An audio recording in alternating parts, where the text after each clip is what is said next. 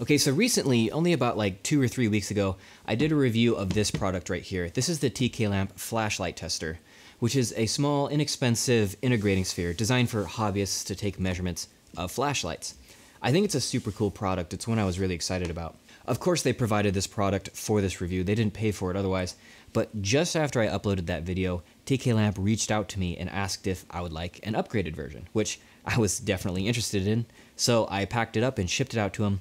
And about a week later, I got this. It's the exact same sphere that it was before, but now the firmware has been upgraded and it includes some really cool new features. So I just wanted to make this short video to show them off. Let me just get that in focus. There we go. So you'll be familiar with this box. It's the exact same one again, physically. They've included a couple of new things in here. So the first one I want to show off, this is just an extended cable. So this is a like 10 meter, 30 foot cable for the candela meter. It's a lot of flashlights. The beam, at least really throwy flashlights, the beam won't converge until sometimes pretty far away from the front of the light. And a meter might not be enough for some of those super throwy flashlights. So this is just a good way to get that sensor even further away and get a more accurate reading. It could also just be a convenience thing, you know, with the positioning of this. So that's kind of cool. The other thing that's new is this sticking out of the side here. This is a USB port, and that's so I can take runtime data out of this. So I'll show you that. That's really cool. What's really interesting is in the software here. So turn this guy on. It looks a little bit different up here.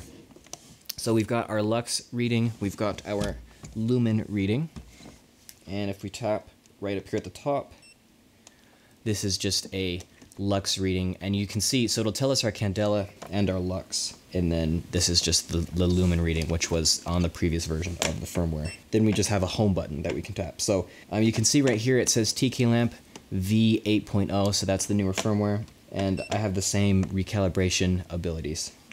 This is what the recalibration screen looks like. So I can actually take a note of what the initial calibration number was.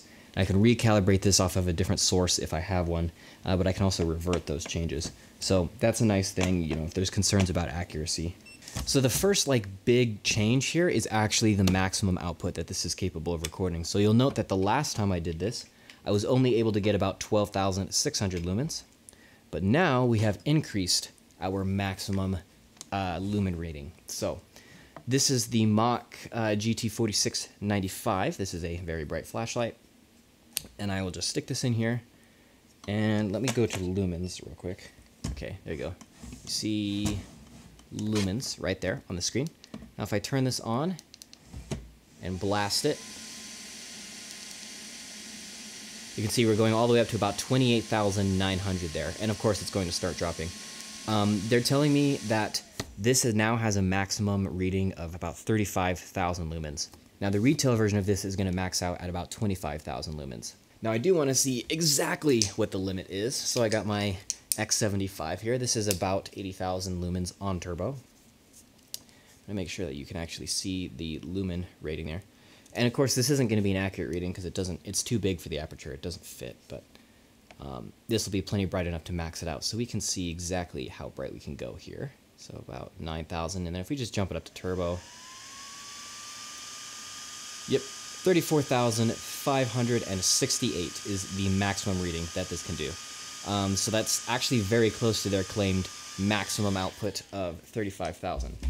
And again, that's extremely high. I think that's more than double of the previous maximum limit that this had. So I'm actually really happy to see that. That's a nice feature, but there's probably an even bigger, more interesting feature here. So if we just tap on the graph, now you can see we have a runtime graph measurement. So the new data logging feature here is very convenient, but it's not quite as easy to use as you would hope. You do have to have some tech savvy for it. So TKLamp's official instructions, it's on their GitHub page. It's for Mac OS, and then there are some notes for the Linux installation, which in theory should have been very simple, but you know, it never is. So it took me about 40 minutes between all of the troubleshooting, installing new software, fixing things. But I was able to get it to work. And once you have it installed, it's a fairly straightforward system. So once you've finished your runtime test, you go to this data transfer mode on the TKLamp, you prime your machine, and then you can have it receive the data that comes from the test. So not too bad again once you get it set up. So this is the runtime screen right here. You can see you can start and stop your recording up at the top, or you could just press the graph. That'll work as well. Now you can see right here, it'll show our sampling time, which is 200 milliseconds, and the amount of time we have for our total graph. If we press the settings button, we can adjust a bunch of settings and we can adjust our sampling time. So if we increase this to just say, I don't know, put a massive number, it'll cap out at about 60 seconds. So we can hit save and then exit. And now this will do one sample every 60 seconds. And you can see we have our full 600-minute runtime possible here. So that would be how you extend your runtime / change your sampling rate. And then down here we also have a timer. Basically this just shows you how much time has elapsed. This is not connected to the runtime test at all, which is kind of unfortunate in my opinion, because it means you cannot set this to automatically stop recording when this timer runs out. I really wish it would do that. So when you're done with your runtime test, you just hit transfer data up here. You'll get 10 seconds and then you enter your command here on the computer. And then that has been entered. So once this times out, you'll see that the data transfer will start. And boom, we're done. So I just hit exit. Now, part of TKLamp's instructions here includes this process for making a directory and everything. So if you just follow this, you should be good to go. It's pretty straightforward. So the data has been transferred, as we just saw here. And if we go down to our directory right here, TKLamp, and open that, you can see that we have all of the data. So it'll be dated when you initially get it, and I just rename these so I can organize them, but that's how that works right there. So this is a CSV, and you can just transfer that to, you know, whatever software you want to use to process it. So the thing you should know about this is that it can only record up to 600 data points. So you're not able to run a super long runtime test and have high resolution at the same time. You get one or the other.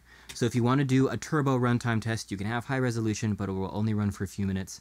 You can have it run up to, I think, 600 minutes maximum, but that's going to be at low resolution. So you adjust the sampling time is essentially how that works. So I will show you what that looks like. In order to actually record here, you can clear data and then press up here in the corner and it'll say recording. Then you can stick your light in here and it will start actually measuring, and you can see that on the plot there. And here on the left, you can change your y-axis readout.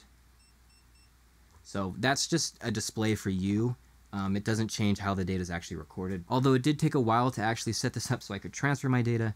Once that was done, I think this is actually a very good, simple, easy to use system. You know, when you get the CSV off of this, it already has clearly labeled Lumen, Lux, and Candela, because you can log all three of those. It's just a really pretty simple process. Something else that you also should be aware of is that there's no automatic stop for recording. You have to manually stop and start your runtime test. So that means if you're running a runtime test like this, you know, you have to actually stop it before you time out. Otherwise, your data is going to be cut off when you actually go to import this. So you're not going to have everything you need. If you're doing like a long runtime test, you have to make sure that you don't forget about it, because if you do, then it'll just keep going and you'll lose however much of that, you know, you were absent for. So that is something that I find quite annoying. That's a limitation you do need to be aware of. Right here you can see I'm actually about to time out on my graph, so I'm going to pause that. And now I could transfer this over to my computer. Yeah, just be aware of that. For that reason, I'm going to continue using ceiling bounce to do runtime tests, because I can essentially just leave it unattended and I don't have to worry about this timeout thing, where I have a lot of data points I can actually work with. Oh, this light is hot. Okay, so I do have some thoughts on this. For one, I think it's super, super cool that this is physically the same unit, but they were just able to upgrade the firmware. And if you're going to be buying this now, you'll actually be getting this updated version. You're going to have more features available to you, and I think that's really awesome. I think it's really awesome that it has runtime graphing features. I think, of course, the increased limit is awesome. As I showed, there are some issues with the data transfer. The graphing, it's still not perfect. Honestly, I would like to see more updates before this ships, or at least the ability to continue to update it after it ships. And that's one thing that I don't know about this is if you, the consumer, the buyer, if you're able to update this yourself, or if it has to be done by TKLamp. So that's something that remains to be seen. The other thing is that, of course, this one has a max of 35K lumens. They tell me the retail unit is 25. I don't know why mine is higher. I guess because it's a review unit. I kind of wish that they were just all at 35K. It seems kind of a bummer to pay, you know, $400 and not get the maximum that this is capable of. And yeah, that's pretty much all I have to say about it. This was a simple video, nothing fancy. I just kind of wanted to show this off because I thought it was really cool. I'm really excited about these new updates because it's going to make what was already a very useful tool for me and make it even more useful. So long as the flashlights fit and so long as their maximum output fits within this thing's limitations, this is what I'm going to be using. And if anybody out there is interested in getting into reviewing or even just testing flashlights, again, this is expensive. It's still expensive as it was before, but I think this is a really great option. And yeah, I don't know. I don't know how to make this like a super exciting video. I just think this is an awesome product. So once again, I would like to thank TKLamp for sending this to me, for upgrading it, and for offering this to the community. If you're interested, there will be a link in the description. And so yeah, if you do get this, I hope it serves you well, and I hope that it gives you accurate measurements until the end of your days. Good lucks.